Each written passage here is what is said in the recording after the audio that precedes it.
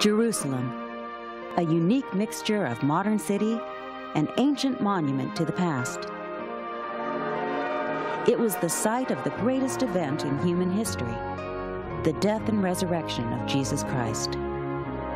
The death of Jesus was actually a victory, the greatest victory ever won against the forces of evil. This inspiring video, Victory at Jerusalem, brings Jesus' final days, sacrifice, and ultimate triumph vividly to life.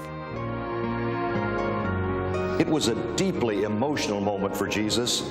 He told his disciples, "With fervent desire have I desired to eat this Passover with you before I suffer." Christ's words convey the depth and intensity of his feelings and the immense significance of what was taking place.